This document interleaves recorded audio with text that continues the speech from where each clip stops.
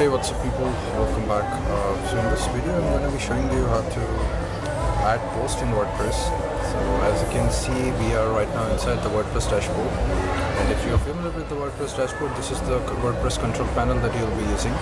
So if you hover over to the sidebar on the post, you will see an option here called add new post.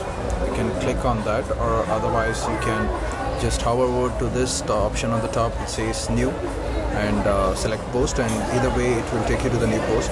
And now because the WordPress is updated, it's not same as the classical editor.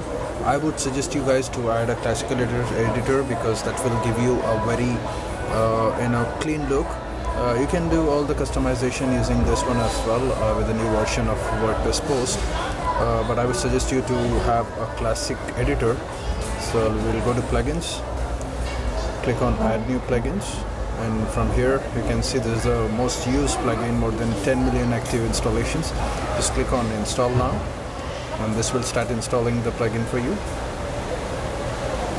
And once this is installed, don't forget to activate, and after the activation you don't have to do anything. Just go back to post, select add new post, and now we have old school method of adding the post with all the features. You'll have the same features, it's just that the interface will change.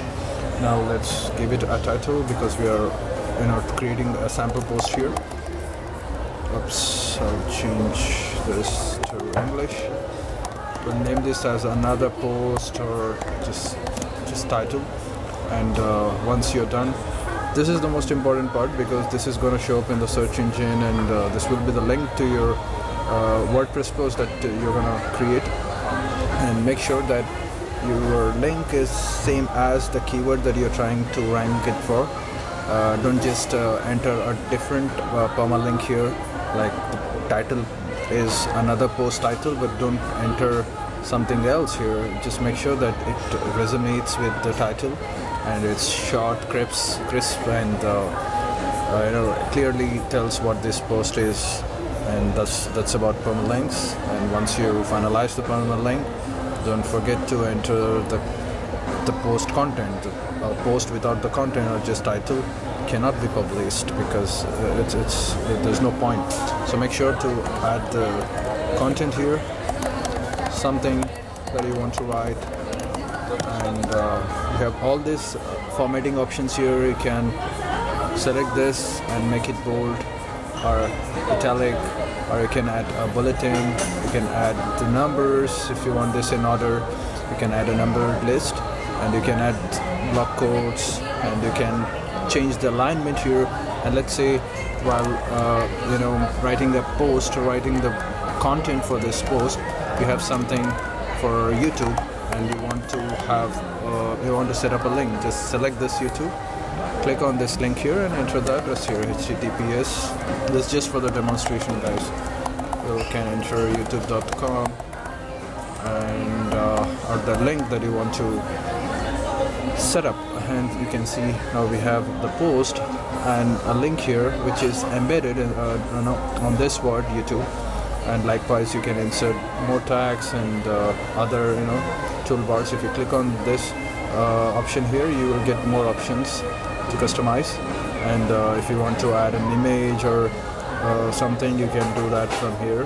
Like you can click on add media, and you can select an image that you want to enter within the post. So you can select and drag and drop this wherever you want. So it's up to you guys. You can do this with all your creativity.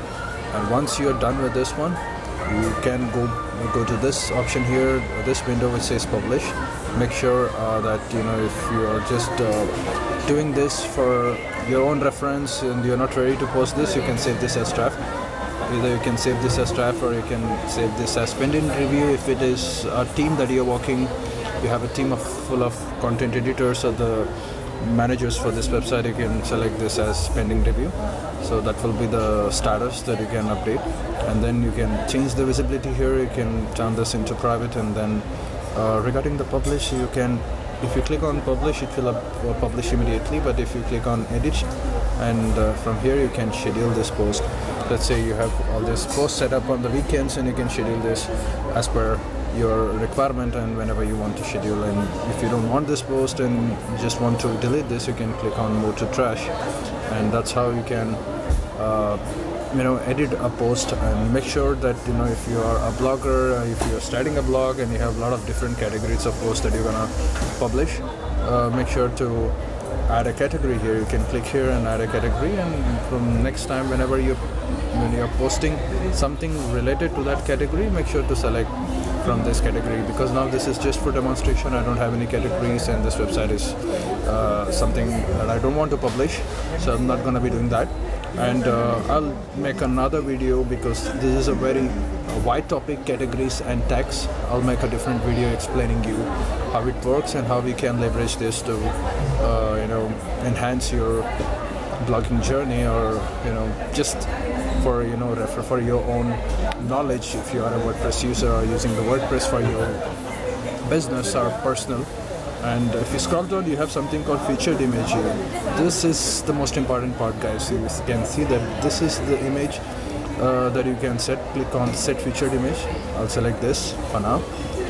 This is one of my YouTube video thumbnail that I'm just doing for selecting for the demonstration. So now what will happen is, once you set this featured image and you publish, it will show on top of this post. Now let's go back to post and click on view post.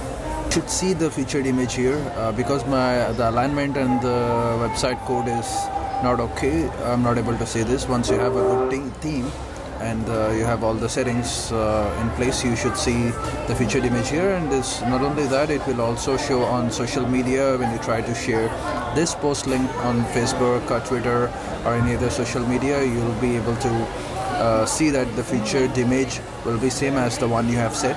So that's how you can create a post on WordPress with all these options. In my next video, I'm gonna be showing you how to use tags and categories, so you can have more options with your WordPress and enhance your WordPress journey. So thank you so much for watching, guys. I'll see you in the next one. Bye bye.